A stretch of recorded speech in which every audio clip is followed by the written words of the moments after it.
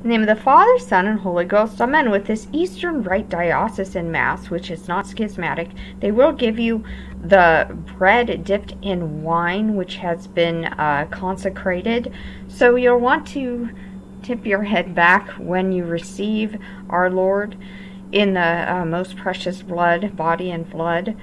And they do have a custom where you go in and you either kiss the scripture before you get in or give reverence to it. They have a relic of the Holy Cross in the front.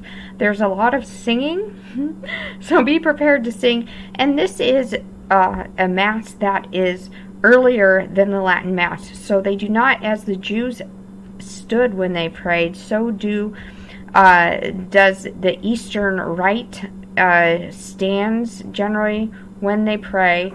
And this may feel a little awkward or strange to those of us who are not part of this race in this custom.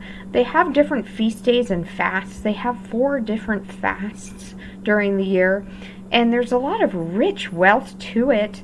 If you read there's the custom of when the Jews did not see the face of God in the Old Testament. Remember that. It came as a burning bush and different things.